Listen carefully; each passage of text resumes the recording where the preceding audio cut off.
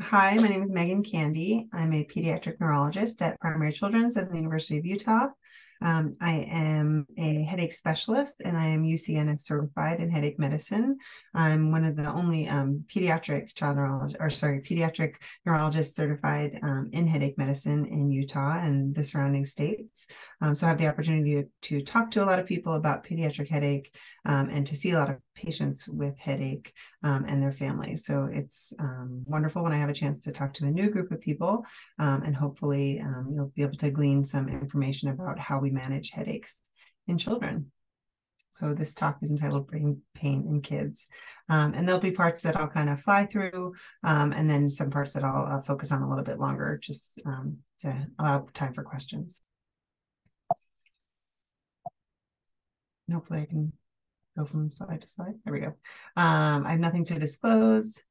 At the end of this talk, it's my hope that people will have an enhanced appreciation of the prevalence and burden of pediatric headache, that people might be able to recognize primary versus secondary headache types, that you can acknowledge indications for brain imaging, so when we image and when we don't, and also have an enhanced understanding of the treatment and prevention options available. I'd like to start off with some facts. This is a slide from the American Migraine Foundation talking about the burden of migraine, specifically in children. And we'll be talking about migraine and tension headaches, but I just like to talk about this first. So migraine impacts over 37 million men, women, and children in the United States. And approximately 10% of children will experience migraine in their life. And if a child has a parent with migraine, that number increases from 50 to 75%, largely due to the inherited component of migraine. So I like this because it highlights some of those facts and the burden of the disease. One other thing about this slide is that on the bottom right, you'll notice that the cost of headache or of migraine is $20 million per year in the US due to direct medical expenses and lost productivity. That's in adults and in children who are missing school. So one of the first things that your headache providers, either your primary care doctor or neurologist or headache specialist, will try to do is to differentiate as to what type of headache you have. And the two big components that we're trying to differentiate between are primary and secondary. So primary meaning that the headache itself is the issue and the thing that needs to be addressed, versus secondary headaches where the headache is due to a different disorder. So it is secondary to an infection or a prior injury. And then fortunately, the majority of the headaches that we see in children are primary headaches. So specifically tension headaches and migraine headaches. There's also a separate group of primary headache called the trigeminal autonomic cephalgias, which are a specific headache type that actually encompasses a bunch of different kinds of headache, and that would be the topic of another talk. But that's much less common in children, but something that we are trying to differentiate from other types of primary headaches and other types of secondary headaches. And I think this is the main reason why a lot of people want to come and see a headache specialist, is to be reassured that there is not that their child does not have a secondary headache, that it is not due to another process that is going on. So just to define the types of headaches that we talk about, tension headache is known by lots of different names, muscle headache, stress headache. In order to have this headache type, you need to have two of the four. So pain needs to be bilateral, of a pressing or tightening quality with mild to moderate intensity, and it's not worsened by routine activity. So you can still kind of push through. Some patients also have tenderness of their scalp. You can have light or noise sensitivity, that the fancy names for that are photo or phonophobia, as you might see in migraine, but you don't. So those might be present with tension headaches, but they don't have to be. Usually there's not nausea or vomiting associated with tension headache, and the duration can range from a half hour up to a couple of days. And so this is an important definition to keep in mind as we talk about migraine headache. So with migraine headache, you have to, in adults, you have to have at least two of the following. So the headache needs to be unilateral, pulsing or throbbing, of moderate or severe pain, and aggravated by activity. So that's how it's differentiated from tension headache. In children, so it's not always unilateral. Oftentimes children will point to their forehead or right above their eyes. So in children, we think of it as a little bit more bilateral. And then to have a diagnosis of migraine, you have to have at least had 5 attacks. So if you've had 1 or 2, you actually don't meet the criteria for being diagnosed with migraine yet. And then you have to also have either nausea and or vomiting, or photo and phonophobia, so light and noise sensitivity. The duration tends to be a little bit longer, so more like 4 to 72 hours. And when we talk about treating migraine, we specifically aim for resolution of the pain within 2 hours, ideally as fast as possible. I like this picture because it highlights how much more we have learned about migraine, that it is not just a headache. So it is not just that third column, but it's actually all of the symptoms that patients experienced before. We call that the prodrome and or the aura. Many people are familiar with visual aura, or seeing things in your vision before the headache starts. And then also the postdrome, so the symptoms that people experience after headache. And I think this is really interesting to show to families who might say, oh yeah, looking back, my child has these specific cravings beforehand, or they might have these other types of aura beforehand. And yeah, even when their headache is gone, they're still a little bit more depressed and having a little bit more difficulty concentrating. So keeping in mind that migraine is not headache alone, but kind of this broad spectrum and timeline of events. And that there are things we can do to treat all of these phases. This graph highlights how in children 10 and under, the prevalence, gender prevalence is pretty equitable, that girls and boys experience headache with similar rates, but that once you get into the pubertal stage or adolescence, that the prevalence of headache shoots up in girls and kind of levels off in boys. The majority of patients who have migraine specifically have episodic. So they'll have, 1 a month or 1 a quarter versus others who have headaches that occur, or migraine that occur more than 15 days a month. And that's when we call it chronic. I would say that in our clinic, these numbers are switched, and that we probably see many more patients who have chronic migraine who are really experiencing significant impairment as a result of their headache and migraine. But overall, the majority of the people who have migraine, more will have episodic than chronic headache. And there are known risk factors. Again, I mentioned gender, genetics, certainly with family history, and then socioeconomic status. We know that in and of itself is a risk factor for migraine. This graph highlights the different time courses of migraine that people can have. So people can have the acute episodic episodes, which can then transform if they're not being treated well, or if the other issues are not being addressed, kind of transform into more of a chronic process.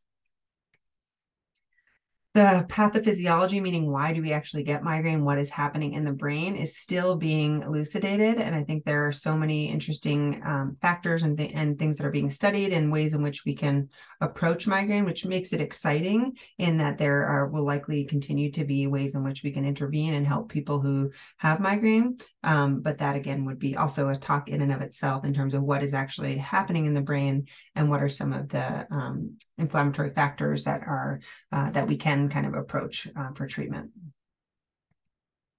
So the red flags, these are the things that make me think, is this not a primary headache, but could this be a secondary headache? Include things like a new headache in a person who's never had headaches before, that it's progressive. So it started and it just continues to get worse, that they have persistent aura, so that they're having some kind of neurological symptoms, whether it be changes in vision or changes in sensation or even weakness, that are not going away, and maybe aren't even associated with headache. Altered mental status, so people that aren't waking up enough, aren't able to make sense of what's going on. If there are signs that would suggest possible meningitis, things like a stiff or painful neck, and then any other changes in how they're moving or walking. Those would be things that would make me think about imaging. So lots of parents want reassurance. Again, I know that nothing scary or nothing else is the cause of their child's headache. And for the most part, we can say if a child has a normal neurological exam, if there's a family history of migraine, and if the history that's being provided really is suggestive of migraine, that we do not need to do other testing, that we can confirm the diagnosis. I think about imaging when a child is less than 3 and complaining of head pain, when there's no family history, when there's a component that suggests that the pain changes based on position or activity, I mentioned skin findings because there are certain syndromes, especially in children, neurocutaneous syndromes, like tuberous sclerosis, for instance, where kids, we know that they have birthmarks that are suggestive of a syndrome, and then they're at higher risk for having complications or secondary headaches. So that might prompt me to image sooner. If there are focal symptoms, meaning, again, someone's presenting with a face weakness or arm weakness or other things that we wouldn't expect to happen in migraine.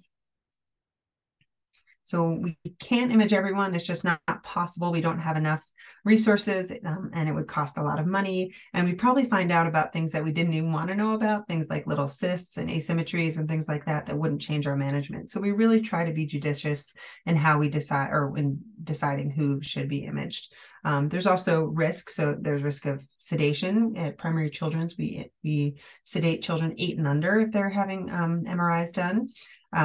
Radiation. So if a child were to go to the emergency room, for instance, oftentimes they'll have a head CT performed, and that includes radiation. Braces, lots of kids have braces, and that can obscure the results of MRIs. And I mentioned kind of incidental findings, things we didn't go looking for, but that we find. As people watching this video likely know, migraine is significantly disabling for children and adults. It was the 7th most significant cause of disability in people 10 to 14. And I forget which year this was from, but I want to say the late 20 teens. And nausea was found to be the strongest predictor when kids were missing school.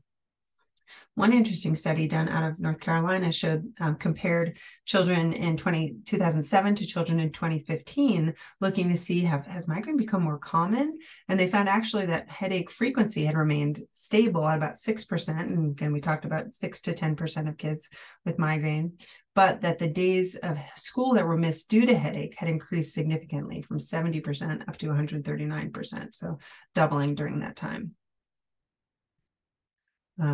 There are factors that we believe, contribute to headache perpetuation. So that, again, they're not the cause for why someone has headaches, but they can certainly contribute to headaches occurring more frequently and perhaps even lasting longer.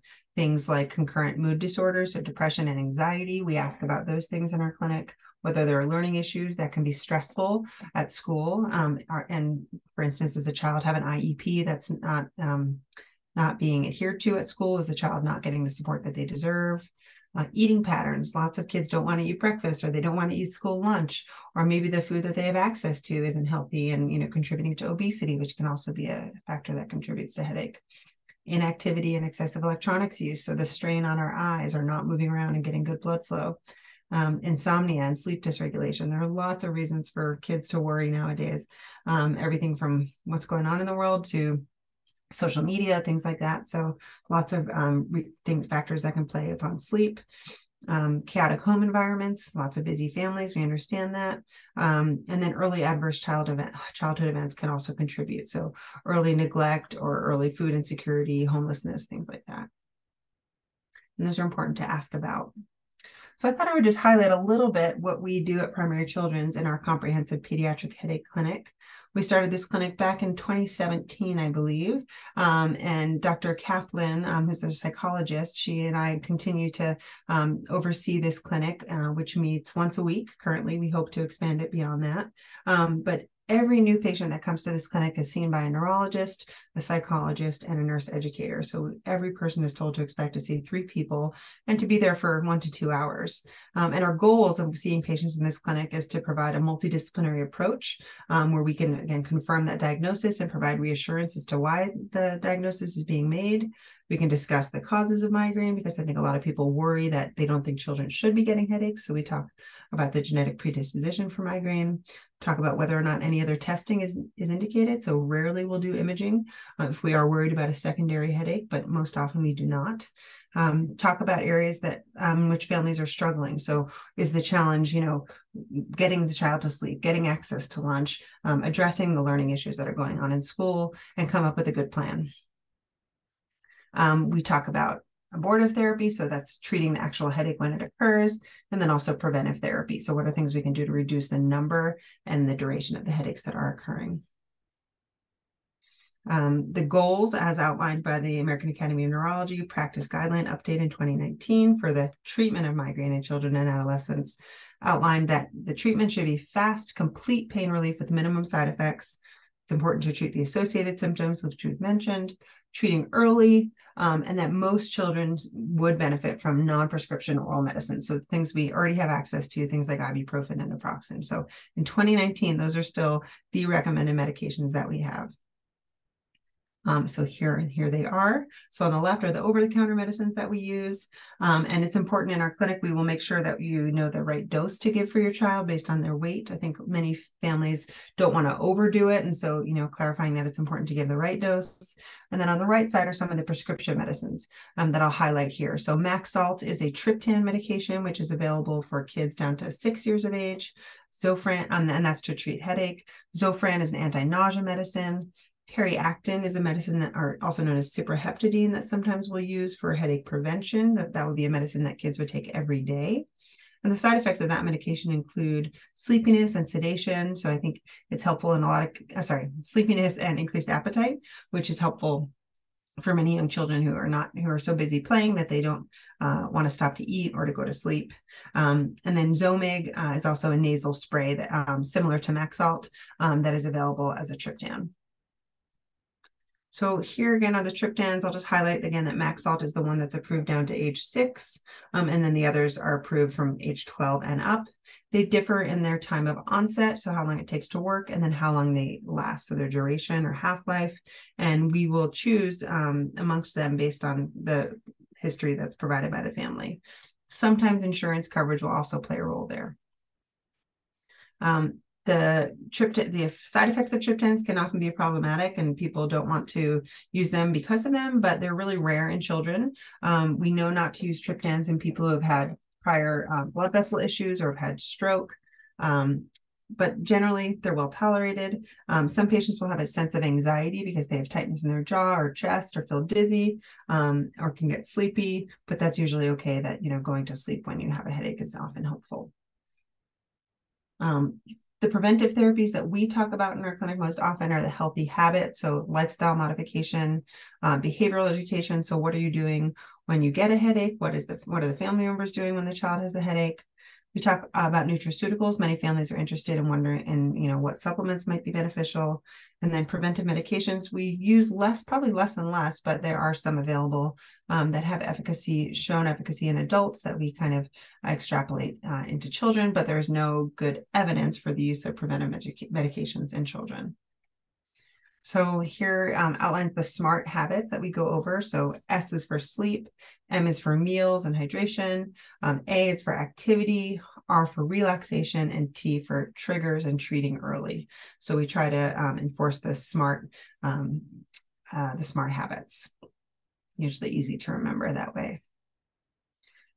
This is a website, the Headache Relief Guide, that can provide some additional information for families in terms of how to best treat episodes, how to prevent episodes, and how to work with your school if your child is experiencing headaches. We really do try to be as proactive as possible with school. So we write letters saying that children should have 504 accommodations to be allowed to go to the bathroom and drink water and have access to their medications, and be allowed to treat their headaches and then go back to class rather than missing out on school or having their family have to come pick them up and miss out on work. If it's helpful, we will write out the plan for the teachers and we'll talk about our goal of school attendance, meaning we think children do best when they're attending school. And if they're not currently attending school because things have gotten so out of hand, having a gradual plan for returning. And we really try to focus on functioning instead of focusing on the pain or the disability, but what are we able to get back to doing and how can we distract away from the pain and back towards function. We use a variety of scales to have families fill them out before they come in so that we can have a better understanding of headache disability, so how much headaches are impacting daily life for patients and their families. And those are really helpful to us when we have families fill them out ahead of time so that we can discuss them during our visits. This is a great slide that highlights a lot of what Dr. Kaplan does in our clinic. So talking with families about this, the scoring that the scales that they have filled out and kind of making observations about, how a family is coping with both the episodes of headache and the other stressors that are going on in the family. Some families, when a headache happens, it can be a bigger deal than it needs to be. And this, we call that magnification or catastrophization. Like, oh no, this means the whole week is going to be a mess and I won't do well on that test and I'll never go to college. So having those thoughts, which can affect our emotions, we can get more upset and feel helpless, which affects our behavior. So now I'm going to not even go to school because what if I were to get a headache and, it would just be bad. And so this kind of cycle that can be perpetuated. And so we're trying to address each of those aspects. So how can we decatastrophize? How can we increase tolerance to stress? How can we, develop pain coping behaviors and kind of work on things depending on what's going on with that patient and their family at each level in that cycle. Again, I mentioned earlier that there really is no evidence for preventive medication use in children. There was a great study in 2017 called the CHAMP trial, which I encourage you to Google, type in CHAMP 2017. And if that's not enough, type in New England Journal. There's a great little 2-minute video that highlights the findings of that study, which I will try to summarize here. Essentially, that when they looked at a large group of children and tried to figure out which preventive medicine was the most effective, they found that neither of the medicines studied, so amitriptyline or topiramate, neither of them were more effective than placebo, so a sugar pill. And if anything, people that used placebo and cognitive behavioral therapy did the best. So again, not supporting evidence for medication use, but there are situations where we will use medications, mostly to try to exploit their side effects, believe it or not. And I highlight here the 2021 update for the CHAMP trial, which showed that many of the people who were using preventive medicines in 2017 were no longer using them in 2021, and many had prolonged benefit from cognitive behavioral therapy and from headache education. This is again just showing that same information in a bar graph. The times we will talk about preventive therapy are when headaches are occurring more than twice a week and there's a high disability factor. We really try to stress that medications are not the answer, or they're not the cure, but sometimes medications can be helpful in breaking up a headache cycle. Also, when doing other things like lifestyle modification and getting into cognitive behavioral therapy to kind of retrain our brain. Medicines don't work right away, so setting clear expectations that it may take weeks or months to see a benefit. And if we do use medicines, we use them for short term, maybe 3 to 6 months maximum. Again, just trying to kind of break up that cycle. These are the medicines that we probably use most commonly: amitriptyline and topiramate in older kids. I would say cyproheptadine we use more commonly in kids 10 and under. Some of the vitamins that we recommend to families are listed on the left.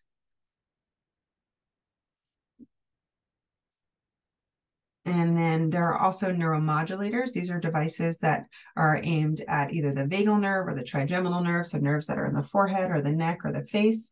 And these are therapies that don't involve any medication, but have been shown to be effective in adults and in children. And these are things that we will provide for patients to try out in clinic. There's one other one that I mentioned later called Nerivio, but these are kind of nice for families who are not excited about using a medication, or for people that haven't had benefit from medication. And they can be used both excuse me, to treat acute episodes and then also on a daily basis for prevention. For patients who have tried various other preventive medications without benefit, some will proceed to trying Botox, which includes 31 injections into the forehead, scalp, and neck to try to relax the muscles that are involved in headache perpetuation. And those injection sites are shown here. So this is not for beauty, but rather for relaxing the muscles of the head and neck, which can help with headache as well. This is approved in children. And then CGRP modulators, you might have heard about those in the news more so in the past couple of years. This is a category of medications that are injected or infused and are given either weekly or monthly for headache prevention. And they're a really exciting area of prevention. Approved more so in the older group, so in adults, but certainly we're getting more and more access to these in younger people. So an exciting area for headache. Again, I mentioned that Nerivio and the Relivion, so those are various neuromodulators that are used for treatment. Some patients also benefit from nerve blocks, so lidocaine injections either into their neck or into the top of the, or through the nose for acute treatment of migraine. We don't do a lot of those in our clinic. We again, because we probably end up seeing many more chronic migraine patients, but that is something that people can have access to. And then I list here some of the other newer acute treatment options available in adults that are not yet available for adolescents, but just if you've heard about them. These are some website resources for headache that I think are really helpful for patients and families to learn more about headaches if they're interested in doing so. The American Migraine Foundation specifically has a lot of great videos, and they have a whole pediatric section that is a great resource. And these are some of the references. So if anyone wants to ask questions, I might be happy to chat more.